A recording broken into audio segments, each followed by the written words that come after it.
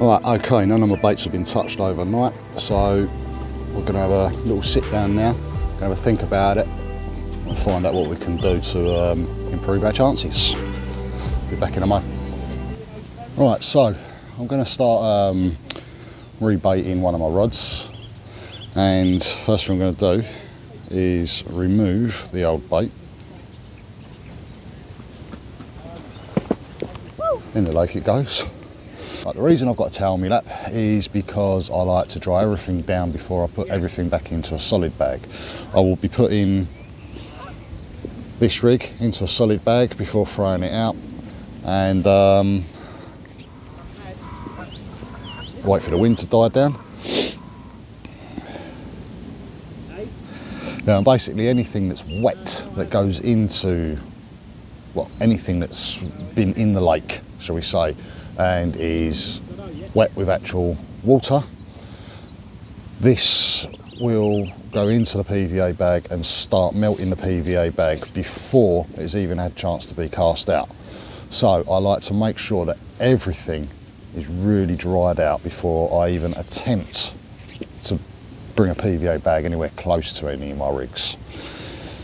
So I'll always spend a couple of minutes just drying everything out, making sure it's all bone dry, and I mean absolutely bone dry, before I put it in that PVA bag. So I've got about a foot of tubing coming up the line, going onto the easy drop-off system. Don't know whether you can see that from there. But we've got the easy drop-off system on there with a 2.5 ounce lead into a swivel. Then we've got an anti-tangle sleeve on there, and we've got about 8 inches of N-Trap 15-pound coated braided line with a size 8 microbarbed hook with a knotless knot tied onto the end of it, and just a simple hair rig. One of my favourite rigs is just a simple hair rig.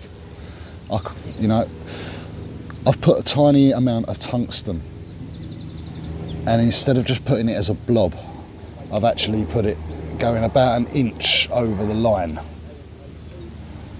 And then what that will help do is it'll either pin it to the bottom, depending on the bait I'm using, or if I'm using something like a pop-up, I don't always like it just to hinge and just come off of the bottom.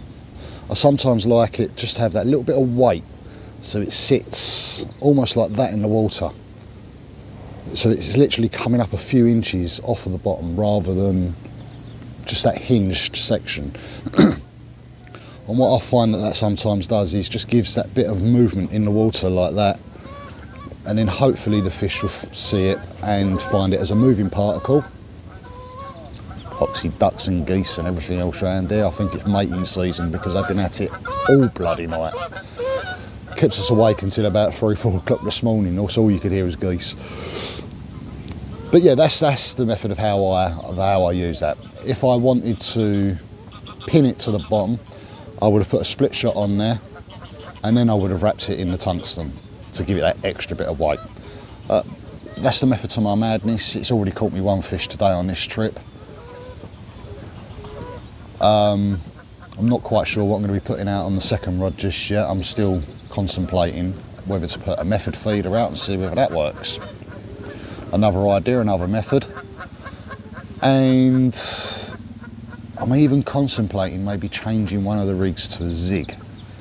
Again, my dad's a match fisherman, and he told me the other day that he was hard on the bottom for most of the day and didn't catch a thing. He started altering his rigs and started coming up in the water and finding them about the midsection. So it might be an idea. I know the water's still not that warm, but that's where the thermal layering may be. So that's another idea for later on. Anyway, for now, let's get this baited up. Let's get it back out there, because I'm not going to catch a fish otherwise. So yeah, these are coated in one of the DNA glugs. I'll have to get back to you on what one it is, because it wasn't actually my one. Someone gave me some to try out and I really like the smell. So I gave my boilies a good coating in it.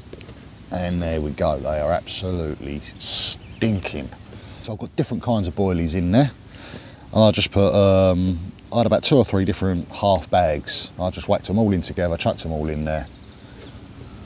They're all stinking of the same stuff now, the DNA glug that I've put on it, and they're not stinking at all of what they originally were, so it doesn't really matter.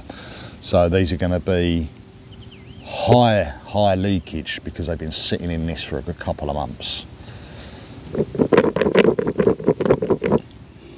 I wish you could smell that. They're going to bring out smell-o-vision one of these days, and you'll be able to smell all the exciting smells that we anglers have to put up with on a daily basis. Some of them not so nice. Was that a bit too strong for you, mate? It's an acquired smell, obviously. So I'm going to be using one of these new Avid gated needles. Now, if you've not seen these before, I've just done a review on them, and I will put the link up in one of these corners. I can't remember which side it goes on. I can't even remember what colour to pick up half the time. So, but if you haven't seen these before, please go and check out the video. Again, totally independent. I bought these myself. There we go, all different colours. We've got 5 of them in total. We've got splicing needles, we've got drills, we've got needles, we've got gated needles. We've got them all here. So yeah, go check the video out, guys. And don't forget, while you're there, hit that subscribe button.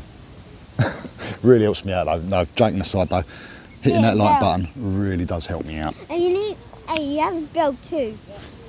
Right, so we've got one of these boilies, and the next thing I'm going to use is a pop-up topper. I'm just going to get the scissors, Cut it in. and I'm going to take a chunk off of that just to give it a nice flat edge. I'm going to get one of these, and we're also going to take this down a little bit. I don't want it over buoyant. And we're going to go through the topper first.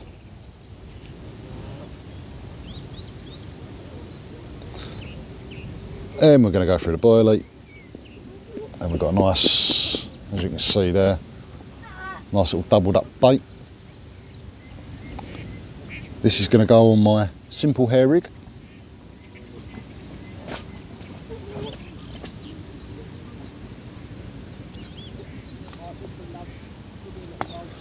There we go. Now we're just going to finish that off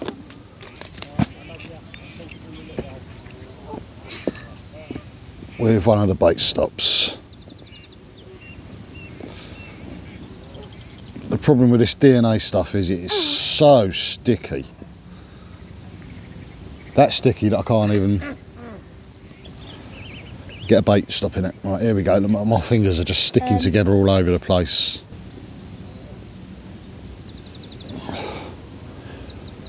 Wicked. And as you can see there, there's the finished rig. Got the topper on there, we've got the boilie on there. Now what that's going to do is, as it goes in the water, that's going to sit basically on the bottom and just waft about, almost like a wafter. But that's hopefully going to do the job. I'm going to attach that back in there. We're going to stick that in a PVA bag, and we're going to launch it out there. Right, so inside the PVA bags, I always keep my PVA bags in an airtight, lockable container like this, nice and waterproof. I know they're not going to get destroyed by the rain if I accidentally leave them out, as long as I put the lid back on, that is. Now, I'm only casting out a short distance. It's only, I don't know, 30 yards at the most. It's not that far to the island out there. So I don't need an I don't need one of the small bags. I don't care how aerodynamic it is, because I know I'll be able to put it on the spot every time, because it's a short cast. So if you see this bag looking a little bit messy, or you think that's a big bag, I'm only going short distance. If I was going a lot further, then I'll be using a smaller bag. I'll be using a smaller bait to fill it with, rather than bigger pellets or things like that. So yeah, I mean, the aerodynamics of a PVA bag all depends on how far you're going to cast it.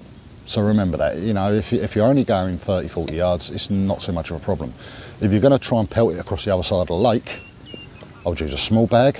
I would use a smaller, lighter bait, like a crumb or micro pellets or something like that. I mean, as you can see here, I've got an assortment of pellets. There's boilie crumb in there, there's ground bait in there, it's just a nice mixture of everything. And that is my general mixture that I will use here, there and everywhere else. Again, if I'm doing distance fishing, I change my tactics and I'll have a different kind of bait set up. So what we're going to do here is, first of all, I've got some ground bait. It's mainly a method mixture, but I'm just going to put a handful of this in the bottom first of all. It's not been prepared, it's totally as it comes out of the bag. But we're going to put just a little section of that in there first of all. And this has been sitting on the towel now for quite a while. This is bone dry. That goes in there. What?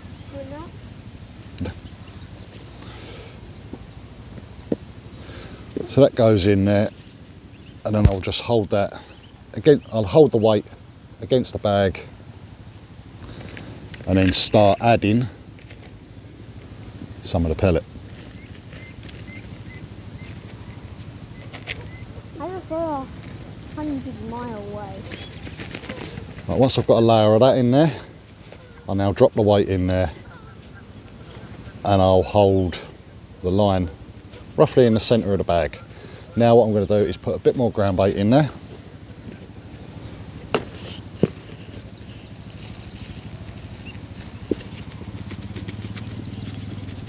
Followed with one more handful of pellets.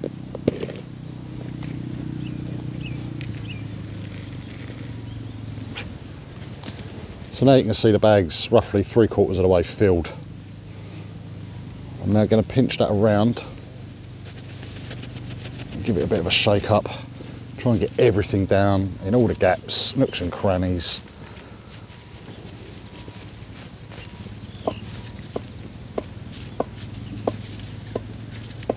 And give that a twist.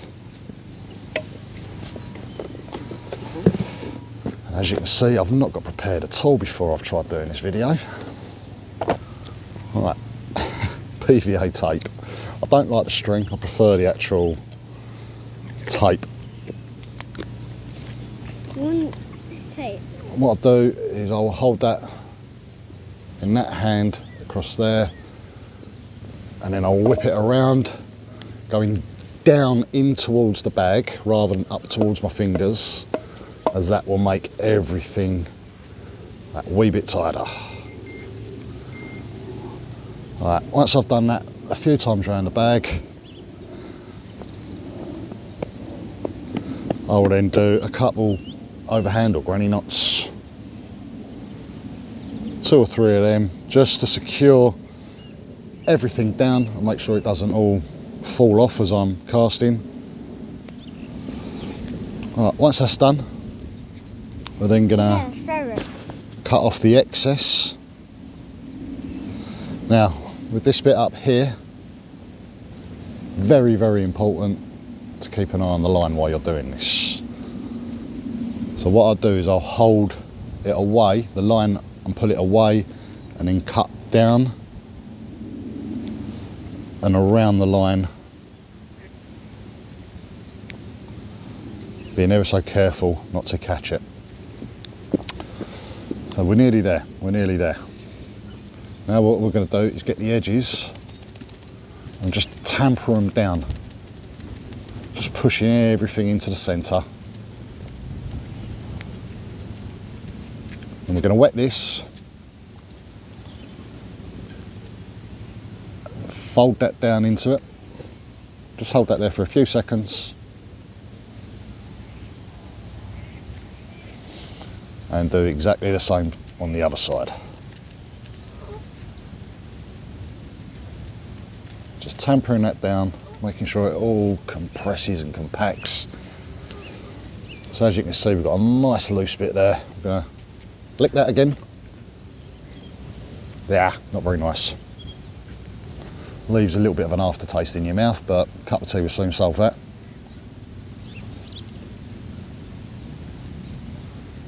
And there, oh, didn't want to do that. And there's our PVA back. Right, one last thing before we send it out. Just going to stab a few holes in with this with a baiting drill or needle or whatever you have to hand. And what that is going to do is just help the water get into the bag and dissolve at a quicker rate.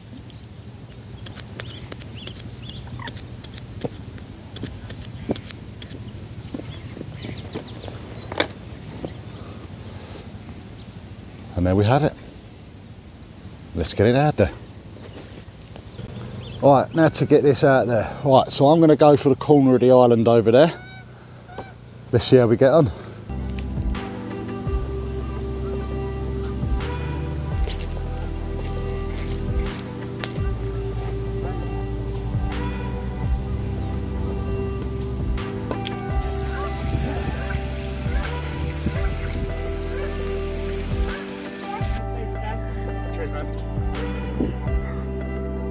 Well, just trying to sort your breakfast out and the rod rolls off again. Everyone else is eating, but yeah, of course, as soon as I'm doing mine,